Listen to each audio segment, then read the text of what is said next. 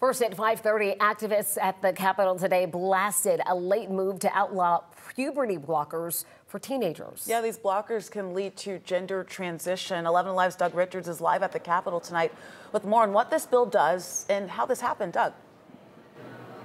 Yes, how it happened is certainly part of the story. The Georgia legislature has had a reputation over the years for taking sort of innocuous legislation and then slamming it with controversial language, and that's exactly what happened here today.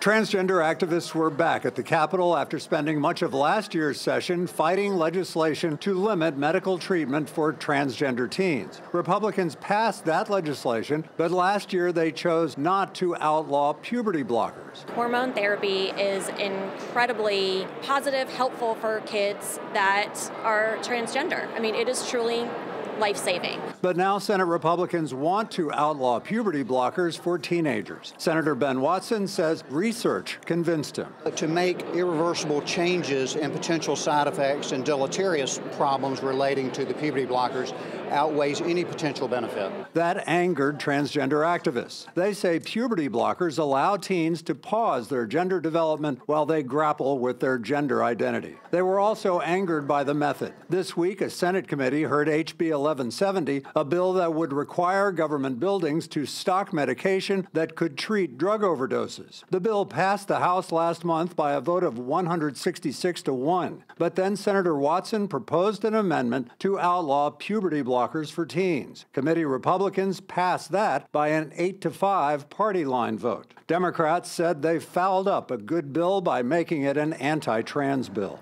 It was a great bill that really could have saved lots of Georgians. And now we've attached another bill that undoubtedly will hurt children. So this bill will have some obstacles to get passed. It would need to pass the full Senate, and then it would need to go back to the House. And this bill already passed the House once, but the time that it passed before, it was merely a bill that involved drug overdoses, and it was very popular at that time.